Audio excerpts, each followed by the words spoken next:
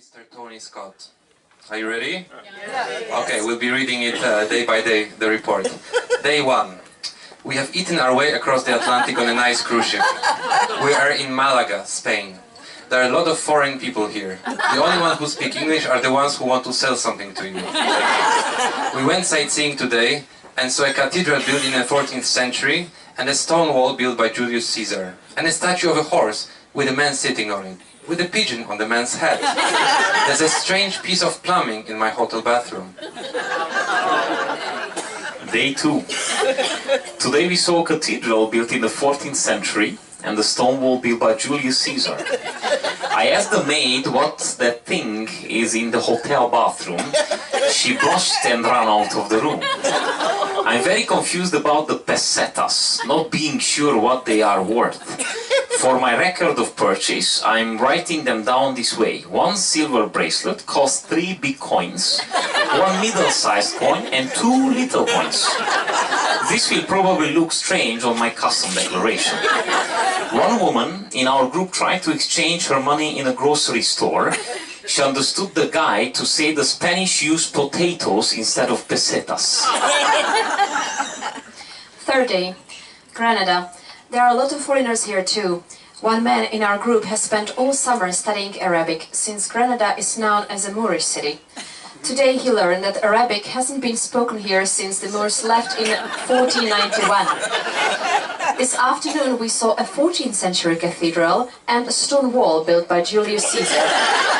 And it looked like the same statue of a horse with a man sitting on it, with a pigeon on the man's hat.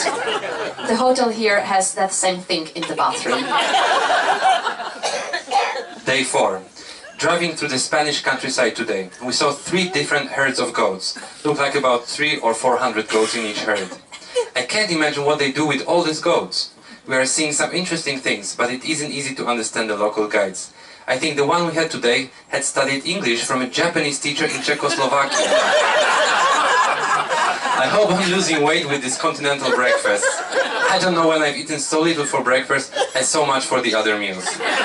The service in the dining rooms is so slow that I get hungry again between the courses. I have bought a few little souvenirs and it took me 1 hour and 50 minutes to pack tonight.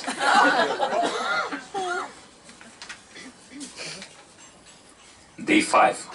Today we saw a 14th century cathedral and the stone wall built by Julius Caesar.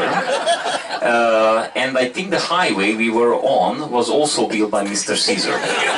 It hasn't stood up as the walls, as well as the walls have. We also saw another statue of a horse and the man sitting on it with a pigeon on the man's hat. And the hotel bathroom here has one of those same things. I asked the bellboy what it was, but he just walked away. Our tour group is turning out to be very nice, and we find that we have a lot of things in common.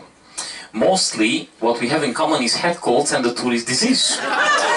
Today we saw some more herds of goats. I find that I'm spending a whole lot of money for postcards and airmail stamps.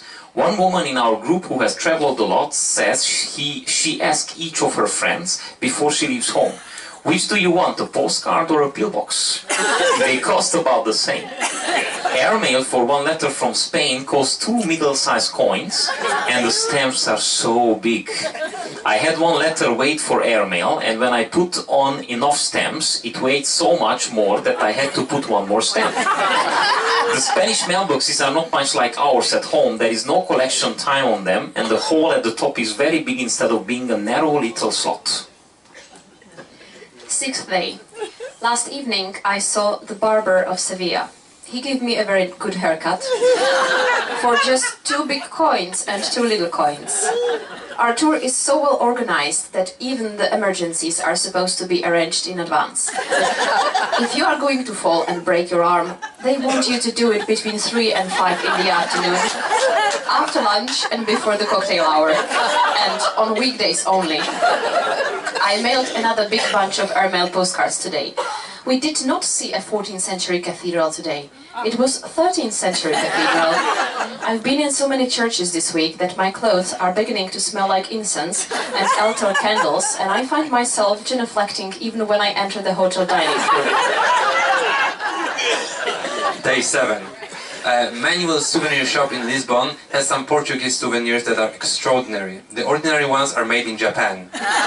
These are made in Hong Kong. Today we visit a 14th century cathedral and saw a stone wall built by Julius, what's his name, and a statue of a horse with a man sitting on it. There was no pigeon on the man's head, but anyone could see that the pigeon had been there. Because there was a feather on the man's shoulder, I think the Portuguese language was invented by Spaniards with the loose dentures. Day 8. Today I found a real bargain to buy. There was a nice young man standing on a street corner. He spoke very good English. He said his father owned the Omega watch company in Switzerland and that his father sent him one watch every week to sell to prove his ability as a salesman. He said he was interested in international friendship, so he preferred to sell the watches to tourists at a great reduction in price.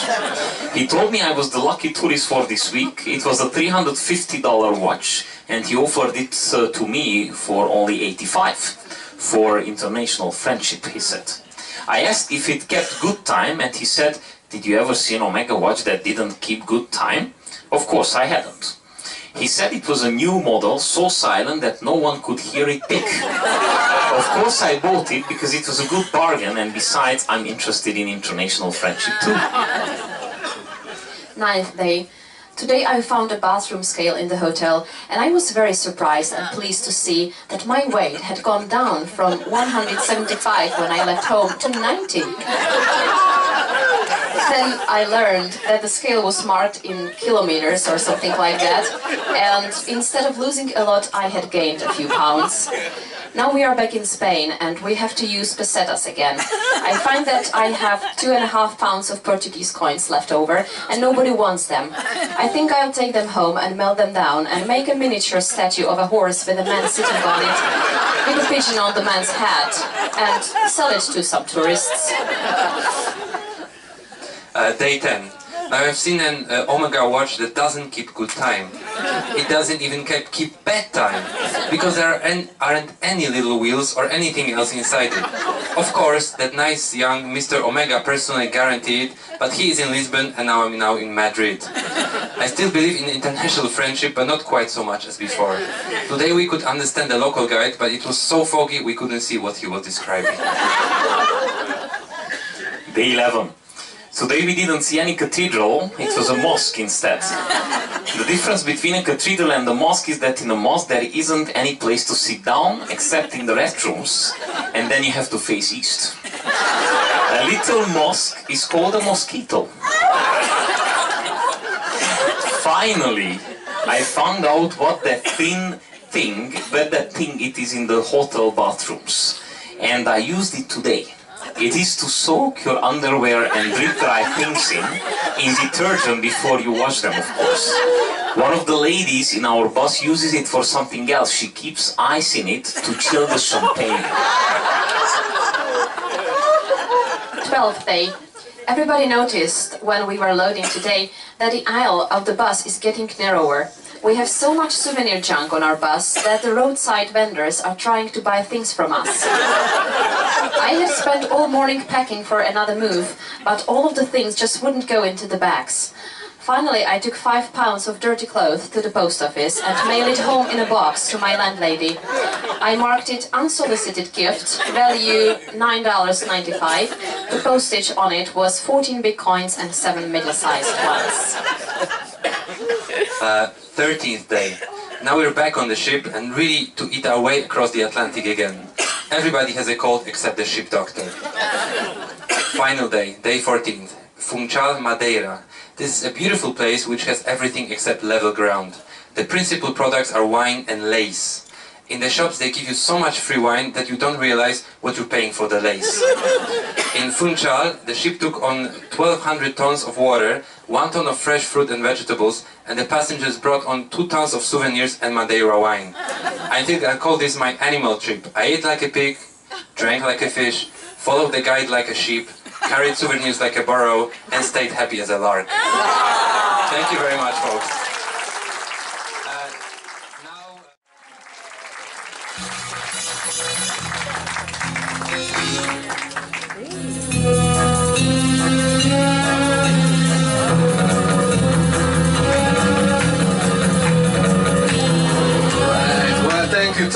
the intro and a wonderful good evening, ladies and gentlemen, to all of you. And I'm very happy that, as I said, that you're coming after dinner and coming and join us in our crew show. So are you ready for the show? Yeah, okay.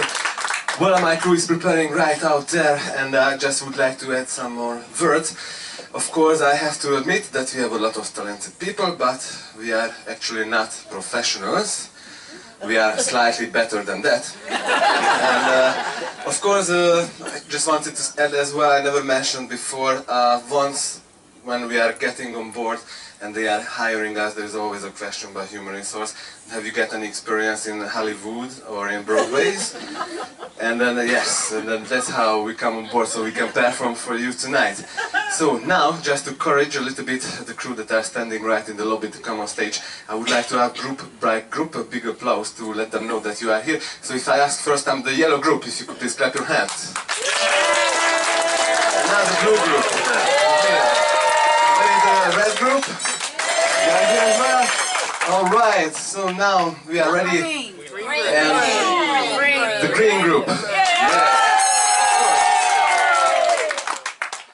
And now, like I said, we have a lot of talented people and you will see them one by one coming on stage. But we would like to open the crew show with one of our cabin attendants, one of our guys who is working in housekeeping, and he is Albano, and he will sing a song for us as an opening.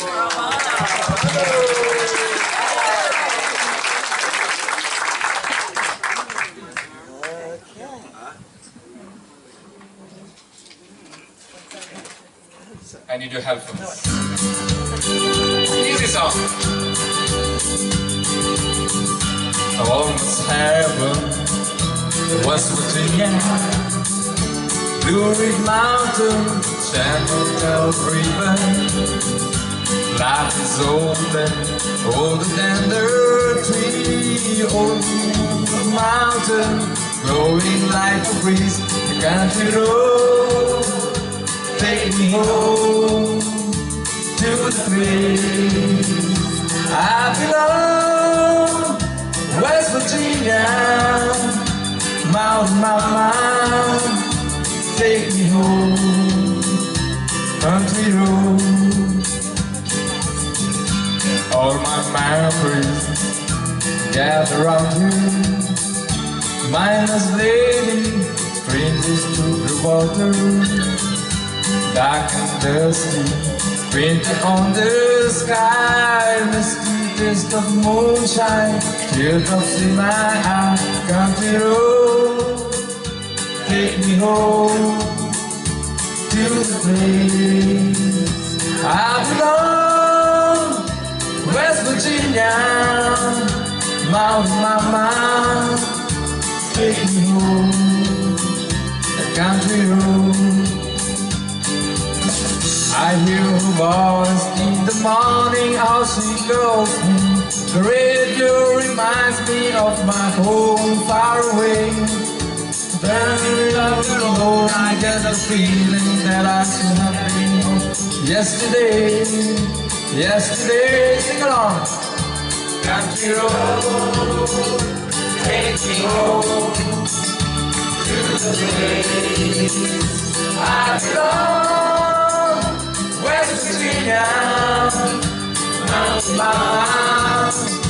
take me home. Country road, take me home to the place I belong. West Virginia, mountain, take me home. The country road, take me home. The country road. Thank you. Demonstrate and present the communication on board. Of course, as you know, we are an American company and we all speak English. That is our official language of the crew as well. In the crew mess, of course, when they sit down, we have like 10 different nationalities on board, so they all speak their own language. Sometimes in the kitchen something goes wrong, I can hear them their own language as well, speaking, that I don't understand most of the time. But there are situations when we really have to make sure that everybody gets the same message that we are passing through, and then that can end up sometimes also in a funny way, and that is what we would like to now present it to you with all of our head of departments, meaning the chef, our housekeeper and our restaurant manager. So I would like to call them now on stage. There they are. And of course our captain right now in the wheelhouse, so I will be acting as a captain if you don't mind at this time.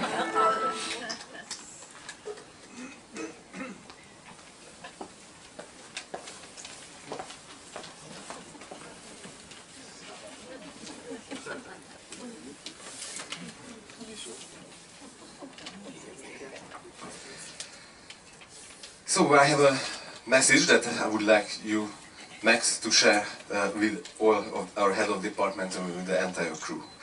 Tomorrow morning at 9 AM there will be an eclipse of the sun. Since this is something that doesn't happen every day, gather the crew together on the deck in their best clothes to see this phenomenon happening.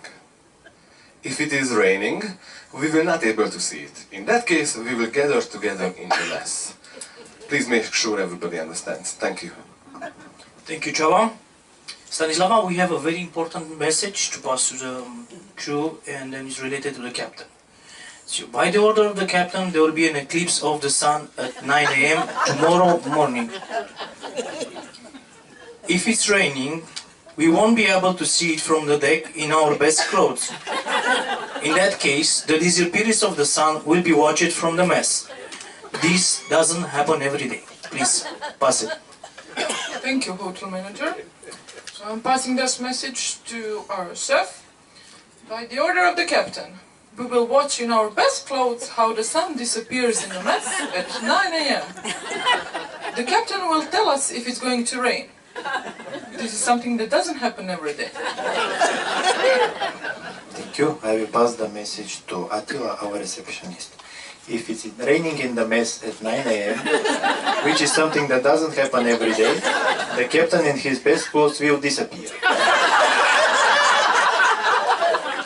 So, I will pass the message for the whole crew. Tomorrow morning at 9 AM, the captain will disappear. Pity, doesn't happen every day.